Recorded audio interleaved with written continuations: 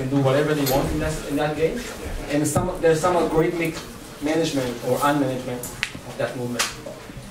Or you can also call it just a community with a protocol. And it can lead to decentralized co-creation, decentralized cooperation. Now, what's the importance of the new feature of that kind of movement on top of what we already had in the open source community?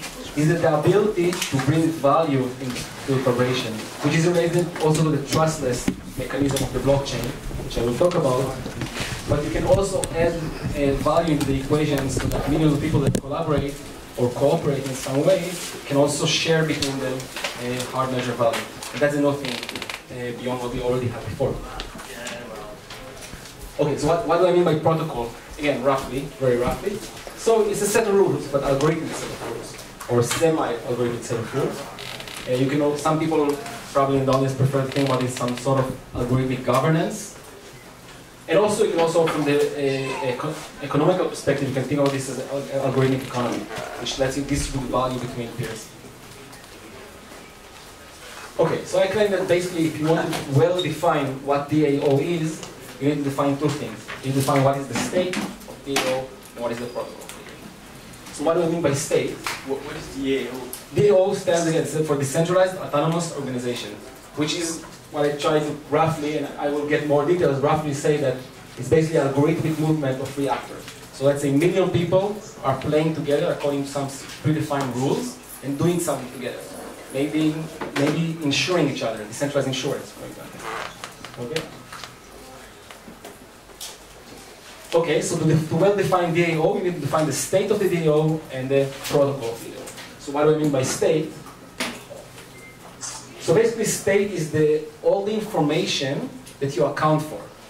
Okay, so let's call it DAO state. That's a DAO state. Now, there's also a physical state. So the physical state, as a physicist, is just all of the information that we can extract from the current moment. That's the physical state. Now, it doesn't have to be the same. Okay, so you can have two different physical states. For example, let's say that we have two different states, which in terms of value and contribution are just the same, but in one state, Alice and Bob are friends, in the second state, Alice and Bob are enemies. Now maybe your protocols do not distinguish between those two kind of states. So it will be one DAO state with two physical states. Now of course, any of you understands that if Alice and Bob are enemies, there is more information here that might be valuable for the network. So ideally, you would aspire that this DAO state will be as close as possible to the physical state. Okay? Or in other ways, the governance machine that you are developing will be able to extract as much information on the reality that it can extract. Okay? And what do we mean by protocol? So basically a protocol is just a black box. You're entering state A to the black box, and then you're getting state B. Now any such operation is just any shift, or any movement, any addition of information to the old state. So we are living in some state A, and then there is a new item. Someone adds a contribution, someone adds a post, or adds feedback, or doing any action, and then the protocol brings us to state B according to the predefined set of rules. Okay? Now, people in the last year, all these concepts are fairly new, just from the last year. I don't think you'll find this kind of presentation anywhere. This is kind of my take on it, the physicist take on that. And many different protocols were suggested. And I will take the view of taking the most minimal scheme of a protocol. And I also consider it to be the most natural or biomimic scheme. In that sense, I will try to eliminate any unnecessary layer of the protocol. Okay? In particular, a lot of protocols try to discuss decision making, and I would like to eliminate any unnecessary decision making protocol. So I claim that the main thing to be defined by the protocol is only the value distribution. Okay? Value distribution means that now we are millions of people, we are free actors, anyone can contribute in any way she wants to contribute. Okay? And the community needs to evaluate that contribution and distribute value in terms of tokens to that actor. Okay. Now here where it comes in the crypto tokens. That's the way to distribute value for that contributor in terms of crypto tokens, and that's where enters the programmable blockchain and, for example, Ethereum. Now, still, we have to have one more ingredient to the protocol. Well, okay, we don't have to. We can also stay without the second one. That would be really the minimal scheme. But we might like to have a second part of the protocol, which is changing the protocol, right? Because we don't have the aspiration to think that, we don't think that we actually have the ultimate protocol day one. So we want to have a evolutionary mechanism for the protocol to naturally evolve. It's just like a machine learning, but here it's community learning. Okay, the community as a whole learns to evolve the protocol to a better place. And this is very simple, basically. So the changing the protocol, you can think of this as a weighted voting. It's a generalization of voting, and democratic voting. In a weighted voting, not all voices are equal. Maybe some people are more reputable, maybe some people are more knowledgeable, skillful, and so on. So you have a weighted voting, and you need somehow to define the weight for people. Let me now wrap all this in one example. So I'm just claiming that everything I just said, Bitcoin serves as one very, very degenerate and simple example. So firstly, there is a distribution protocol. And what is a distribution protocol?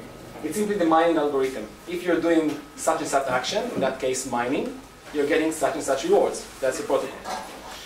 Of course, as we'll discuss later, that's a very degenerate and simple protocol because you can do many, many other actions that are not being received for. You don't receive for them any Bitcoins, which is unfortunate. Do you have weighted voting in Bitcoin? What do you think? Only by ganging up. If you've got computing power, you mean? What? Sorry? Do you mean the agreement of all of the participants in the... So here I mean deciding about what is the protocol. So I claim, yes, there is a weighted voting about deciding what is the protocol, and it's simply by downloading the code. If I download code A, I vote for code A. If you download code B, you vote for code B. And we have weight? Yes, we do. What is our weight? Reputation in the system? It's simply our hashing power, which I think is reasonable in some sense, but unreasonable in many other senses. I mean, we don't really think that this should be the measure of your reputation, skillfulness, etc.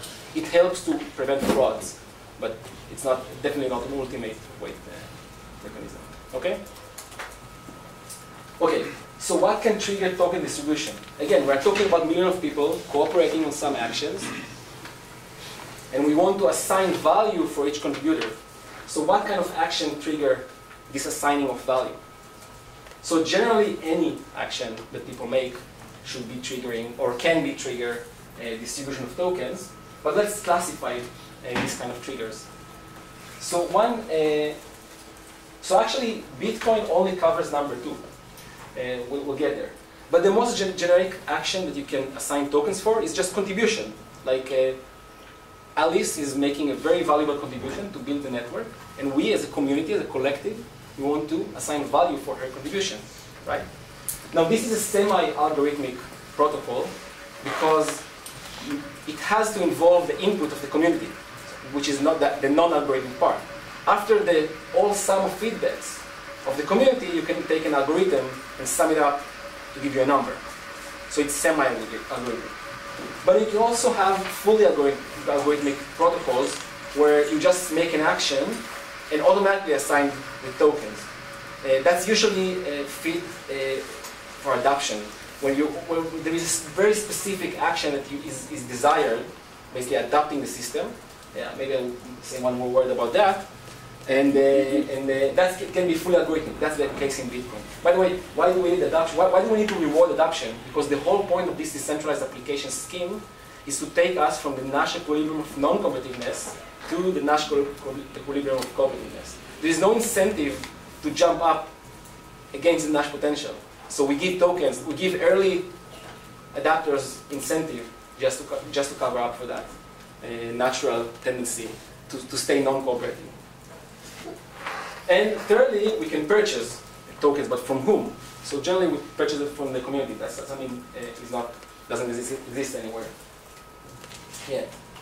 Okay, so what's wrong about the Bitcoin protocols? I'll just speed up a little bit. So firstly, approximately, there are fixed volume of tokens. Right now, there are certain amount of tokens in the circulation, and that leads to high volatility. So if there's fluctuation in demand of supply, supply is fixed. If there's a fluctuation in demand, there will be fluctuation in the rate of tokens, which we all experience, and that's one of the biggest barrier for adoption of the Bitcoin. So that's one problem. The second problem is that there is no reward for generic contribution. So, for example, mining is being rewarded. So how about the miner sector? So it is fully saturated, fully saturated. How about the designing sector of Bitcoin? Or designing, coding. How many coders are coding full-time Bitcoin? Yeah. $4 billion economy with 4 to 8 coders. How come? Because they're not getting incentivized directly. Okay? So this is no reward for generic contribution. You see, whereas no reward, there is no saturation of action. And also there is a limit token of released to the system every 10 minutes, meaning that even if you had a generic reward, you'll be limited the volume of reward you're giving out or the growth adoption that you can go. So very briefly, I will tell you about the next generation DAO protocols. Basically, you should have a protocol that's such that the community rewards any valuable contribution. How to make that? That's a big question, which we worked on in the last year, and feel that we are close to having a final answer, systematic answer. So, which means that you need to have decentralized contribution evaluation protocol. Again, same algorithmically. So I'm doing action A. Now the rest of the network can do feedback on my action, and the network should be able to sum up this feedback and assign a value. And of course, the central reputation system, which leads to decentralized weighted voting. We should have unlimited number of tokens supply distribution, but without being diluting the system too much or at all, which leads to a new kind of mechanism, which we call partially pegged mechanism. I have 2 minutes to tell you about that. So firstly, a fixed volume versus a fixed rate. So this is the economy that we all know from the Bitcoin space, fixed volume economy with dynamically varying rate. It leads to high volatility. It's good because there is incentive to be early, right? If the project succeeds, demand increases, the rate increases. That's how we backwardly reward those early adopters. That's good. But there is limited distribution also. That's bad. So 1 and 3 are bad, 2 is good. Now we can cure that by having a fixed rate or full peg mechanism, which means that you fix the rate of tokens to some external value. You are allowing people buy and sell the tokens for the same rate. That's a full peg mechanism. You're completely eliminating volatility. So that's good. So volatility. Sell and buy margin are the same. But however, there is no incentive to be early, and also you cannot distribute any more tokens for contributors because you won't be you won't be able to back them with your stock anymore. So for that case, for that reason, we've made a partial peg mechanism where you have higher lower margin, which are different. You're selling for higher margin, you're buying them back for lower margin. That's reducing volatility. The lower margin is fully defined by having a full reserve. So if now I distributed tokens to contributors, it just means I'm lowering lower margin and basically sharing the value of that system with more contributors. That's basically the idea. And eventually the punchline of that mechanism is that you are allowing a dividend mechanism. So for any new tokens which are distributed, issued, part of them are being released as a dividend to the rest of the community, and then brings back the incentive to be early. So that's what exactly compensating for the early mechanism in Bitcoin in that new language.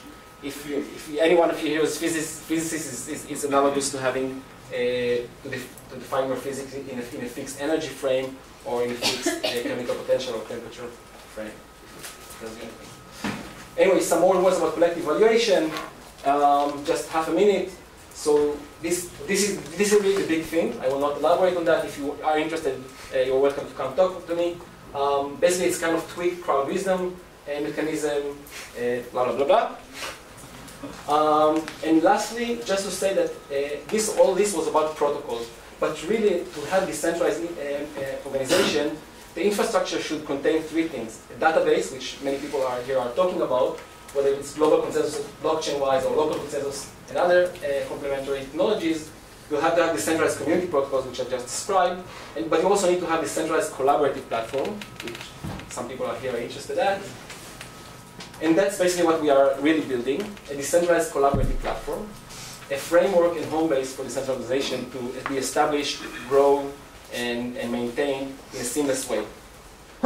Just like as easy as it is today to open a Facebook page, okay, or build a website on WordPress, so you'll be able to establish a decentralized organization in 5 minutes and kick it off. So stay tuned, or better, you're welcome to join and be in touch. That's it.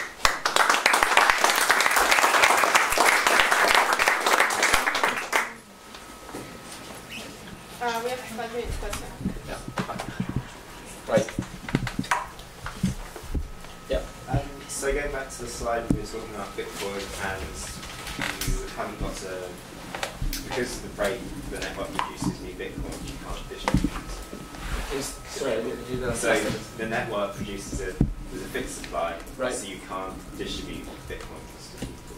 So yeah, you are distributing people, but only to predefined actions. So you cannot distribute Bitcoin, for example, for coders, designers, marketers, etc. That's a problem. So the question about it is? Oh, so Bitcoins are, like, slice them up quite a lot. How does that fit into, I think one of the points on that slide was something about, like, there is effectively the value of bits. You can subdivide Bitcoins so much that... Right, you can subdivide, but still there is no, you can subdivide the Bitcoin, that's no problem, but still there is no mechanism for distribution of tokens for generic contributors. Not sure that's the answer. Unless they ask for donations, yeah? What? Unless but that's not a generic, that's not I'm systematic. saying, Yeah. You can donate, but that's not systematic. Yeah. Yeah. I think one thing that I always miss when there is a talks about this form of currencies and so on is, I mean, as an economy or ecological economist, money as a significance within a context. And what I see that the cryptocurrencies make and these decentralized currencies is that we say, okay, they are very decentralized, but they have an universalist approach, like we say this hard coding of rules, which in the end will be made by a certain elite or a group of people that can dominate the process, because we know this happens at a larger level.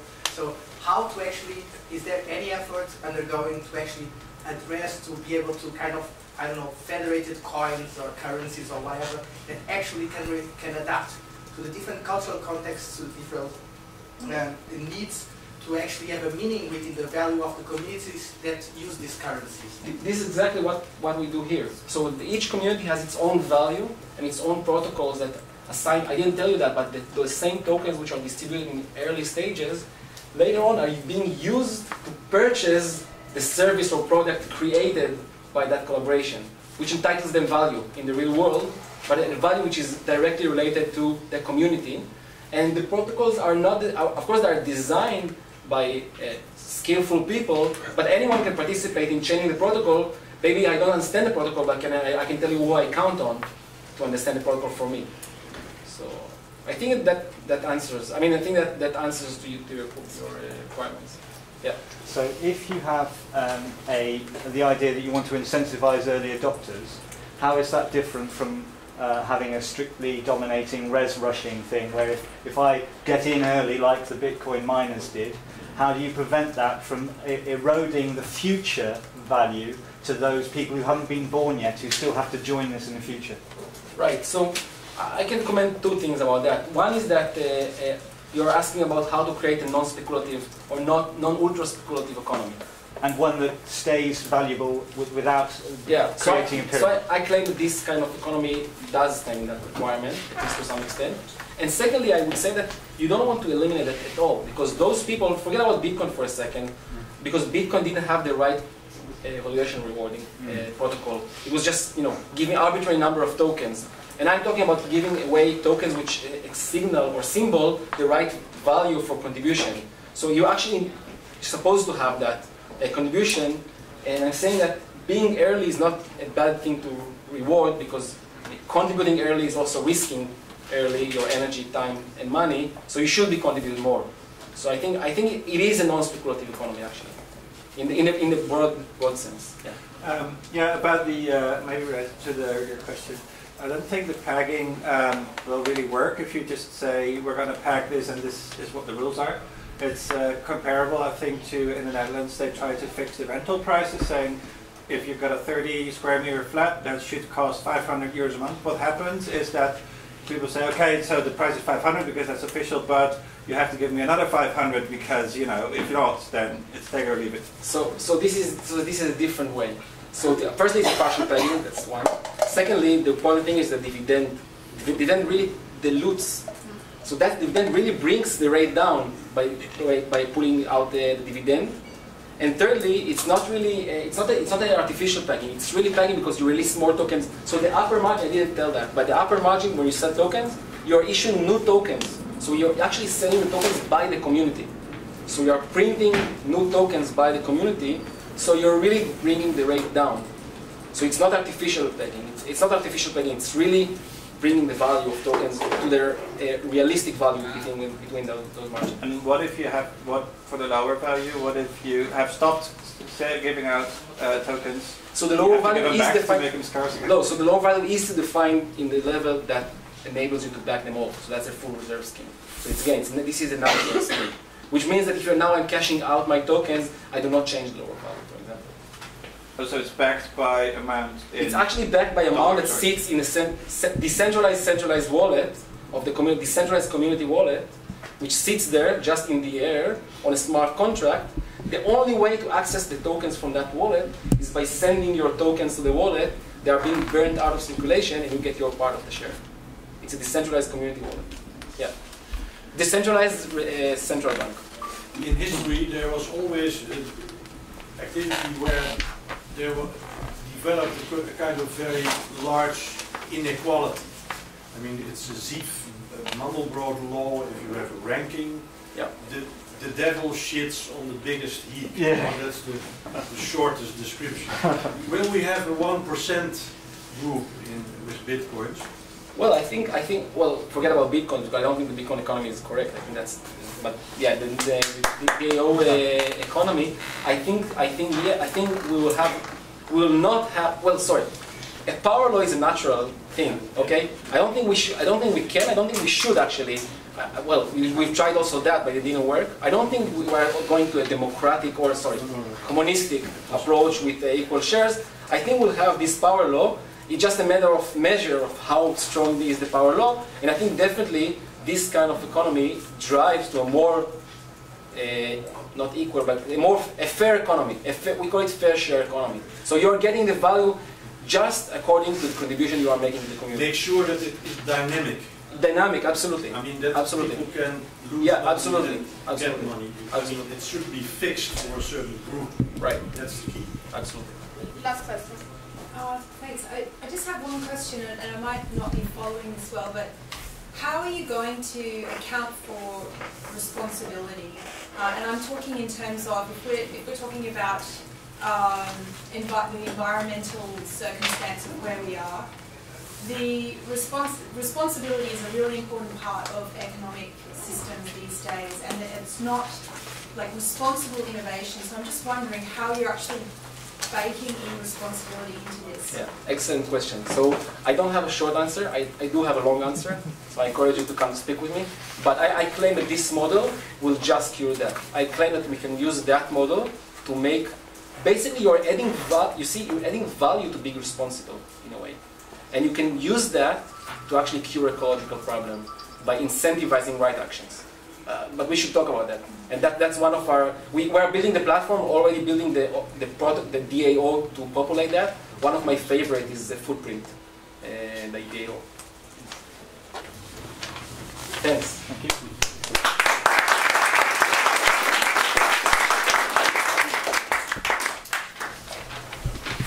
Okay, when the second group comes, the decentralized sharing work group.